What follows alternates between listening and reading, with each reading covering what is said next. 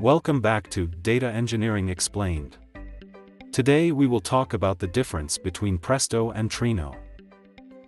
Presto was originally developed by Facebook, now Meta, as a distributed SQL query engine for big data processing and released to the public as an open-source project in 2013. In 2019, the original creators of Presto forked the project to a new project under the handle PrestoSQL. The Presto project, which was managed by Meta, began to be referred to as PrestoDB to be able to better distinguish the two projects. Then in 2020, PrestoSQL was rebranded to the new project name Trino after the name Presto was trademarked for the original project.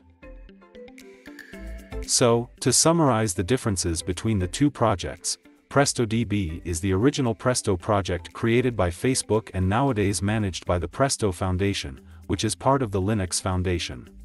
It owns the rights to the name Presto, which is the reason why PrestoSQL was renamed to Trino.